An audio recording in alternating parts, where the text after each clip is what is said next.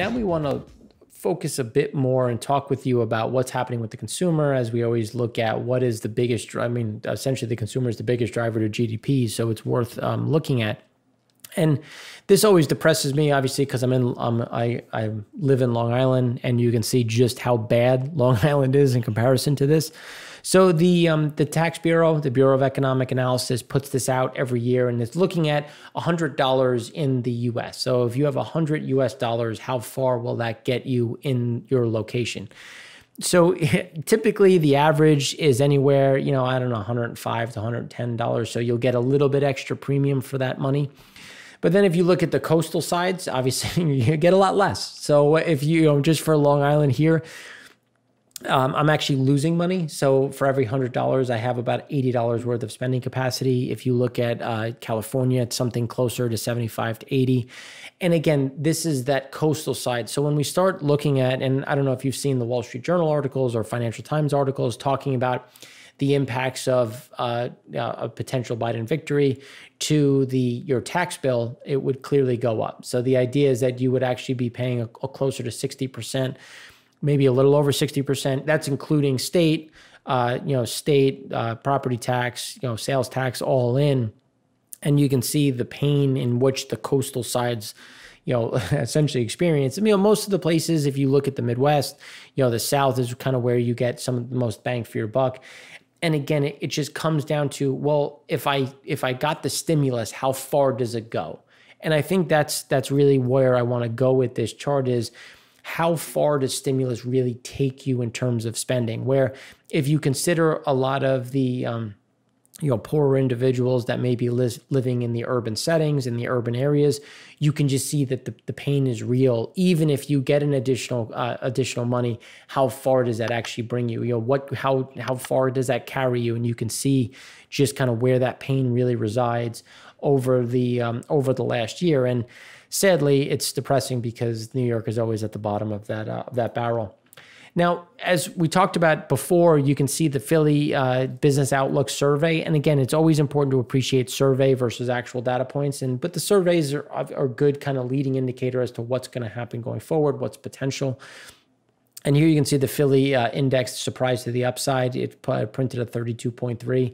And it was a pretty good beat across the board. It was across manufacturing, the ability to hire. So that's a positive in terms of some of those job indicators. But at the same time, the issue was Michigan sentiment was either flat, it met estimates or was slightly below. And the issue is just how are people perceiving where, the surveys on the project manager level, at the industrial level, are looking better, but we're seeing a bigger issue in terms of some of those headwinds when we're looking at how does the consumer view the going forward. And this is really being impacted by no stimulus, job prospects continuing to fall sideways. And that's just keeping that consumer cautious, which is why we continue to see or believe that the Q4 numbers will be a problem as we go through the remainder of the year. And this is an interesting backdrop in terms of, kind of leading off of, well, what is the consumer thinking? And if you look at what is early March versus late September, now, the financial situation has been fairly stable in terms of what people thought their financial situation was going to be locally, but the issues on the overall economic conditions in your region or country is starting to, it was bad, it's gotten a little bit better. The question is going to be what is happening overall and go and kind of heading into that direction, because this doesn't actually pick up where things are getting better or worse in terms of COVID. So the financial situation has gotten slightly worse in terms of what people are assuming in terms of, slightly better, but the way they're viewing the overall economy of the country, of the economy of the country has gotten much worse. And this doesn't even include the increase in COVID cases. So again, the concern overall continues to increase in terms of, well, do I need to save more because the economy is not doing well? Do I need to? And again, this comes to just adjusting overall consumption patterns on a global level as people get more and more concerned about not only the economic conditions in their region, but region of the country, but also the country as a whole. And that's why when we look at, okay, well, let's take this to the US. What is happening in the US? And we've talked about, how people are scaling back work, and you continue to see those reduced hours that are continuing across the board. And when women continue to take the bigger share of that. And this is another problem, not just because it's more weighted towards women, but the other issue is many of these households are used to 2-income homes. And now with either the mother or father or both paring back, you're seeing those impacts in terms of the total consumption levels, which again just comes to how do we get or kind of bridge to the next gap and really get things going. And that's, again, coming full circle back to those issues in terms of actual spending, consumer movements, the jobs that will remain, problematic. And then when we look at some of the US credit and debit cards, again, getting into, well, retail sales were good, but what does that mean? Here you can see kind of what is happening when we look at the overall retail, total credit card spending. So JP Morgan has their credit card usage down about 5.8%.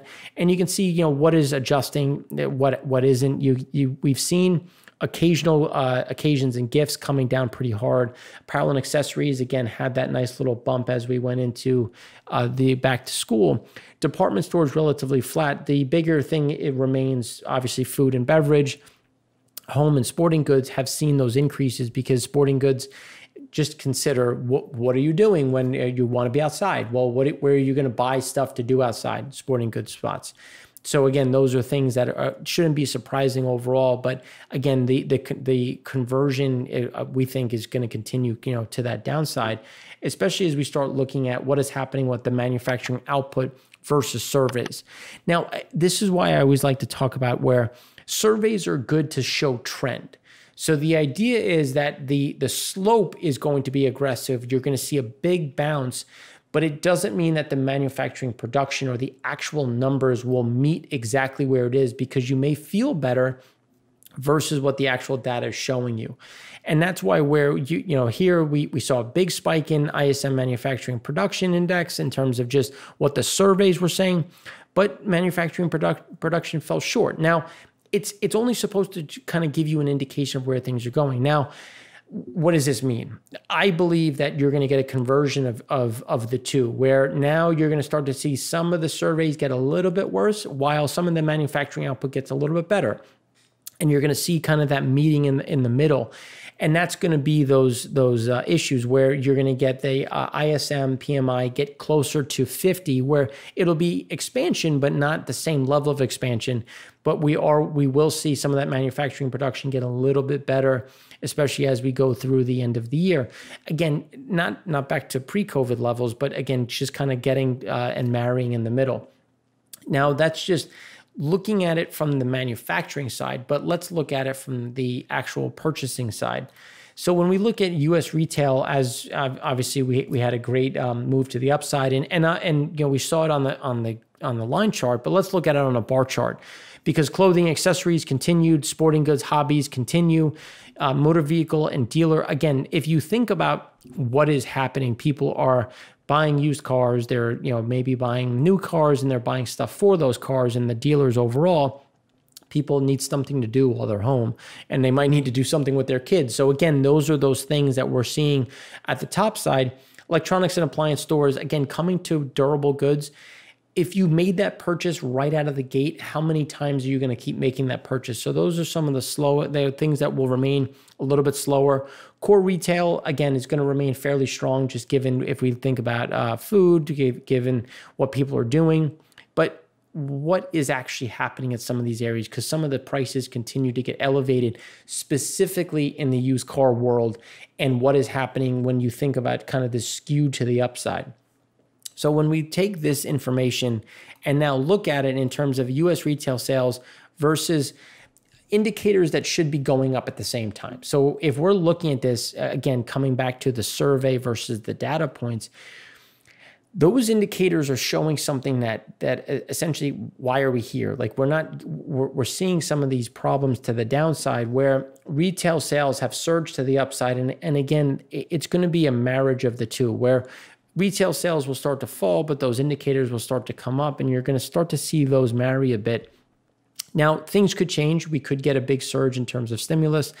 It's unlikely. JP Morgan, again, tracker of credit and debit card transactions, spending was down 5.7% compared to a year ago through October 12th. So maybe you had a big spike in September, then things come down in October. It's interesting to see the University of Michigan Consumer Sentiment Survey also that auto buying plans plunged to a 9-year low.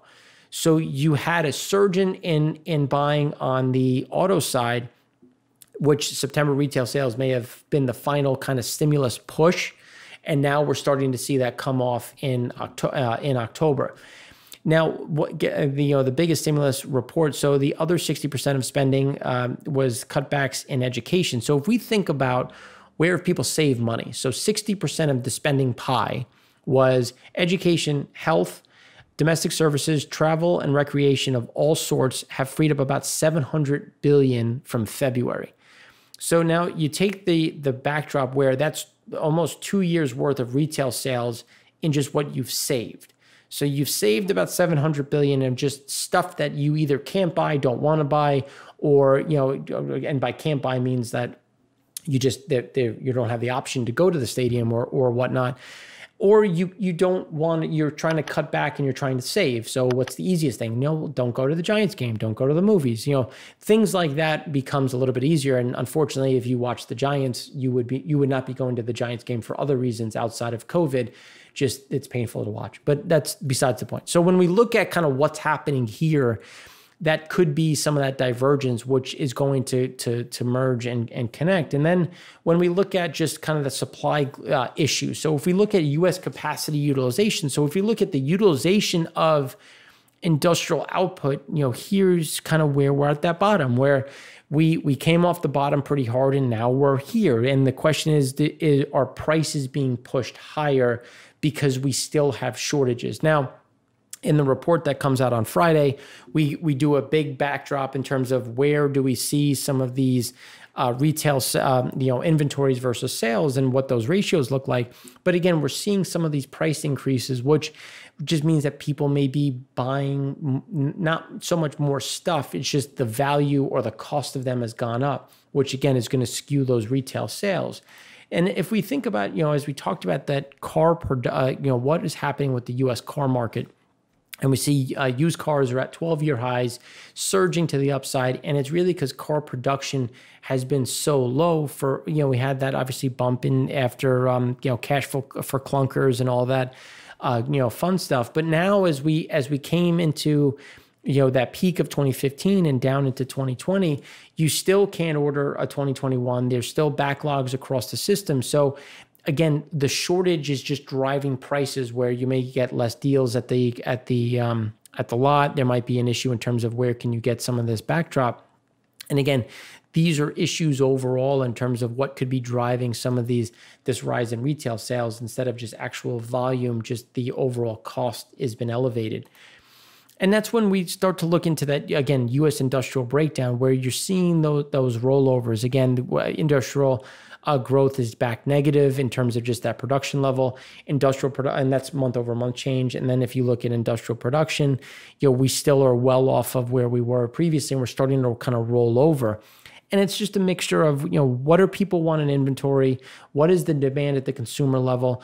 And maybe there's just this concern in terms of, can I get the necessary equipment or raw materials to make the final product? This is where we're starting to see some of this bifurcation, or as people have been calling it, the K-shaped recovery of, some things are doing really well, some things are doing really poorly, and then you kind of net out to blah. And that's why we think that there's kind of this things are starting to roll a little bit. COVID cases aren't helping. Some of the slowdown on a global level isn't helping, which is why we think there's going to be an additional pressure as we go through Q4, where Q3 will most likely surprise to the upside on GDP, and we think Q4 is going to continue to see pressure, and you're actually going to see rewrites or reductions in Q4 estimates as we go through the remainder of the year, and some of this, not only COVID cases, but slowdowns in manufacturing and industrial start to pick up and start to show in the numbers, really impacting some of that data.